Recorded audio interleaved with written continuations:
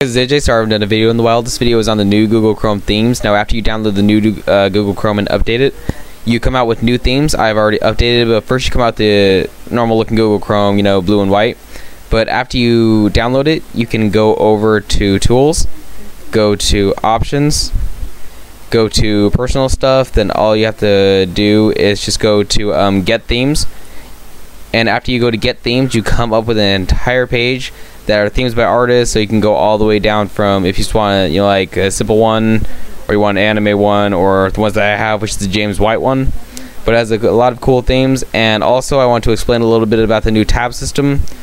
It's the same as the other one, but it's a lot easier to move around. Also with it, you can, with your browsing history, you can actually pin them up like this if you want to where they stay there.